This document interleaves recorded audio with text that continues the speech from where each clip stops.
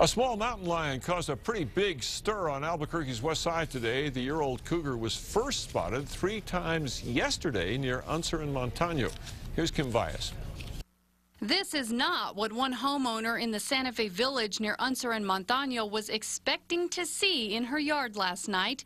It was also spotted by a landscaping crew earlier in the afternoon. We get these calls all the time, so we went to look at it. Pretty sure it'd be a bobcat because that's usually what happens, and sure enough, it was a little yearling mountain lion. Game and Fish were unable to catch up with the mountain lion before it was hit and killed by a car.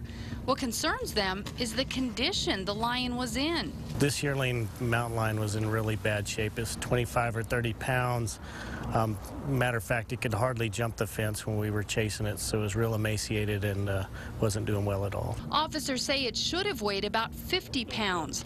They suspect the mom died, or because it's so dry and was having a hard time finding food for herself, the mom kicked the yearling loose, and it came to the only place it could to find food and water, this neighborhood at the end of the petroglyphs.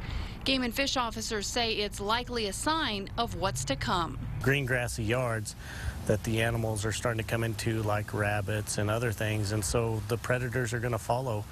Not only that, but also little cats and dogs in the backyards. These animals see those as easy food sources.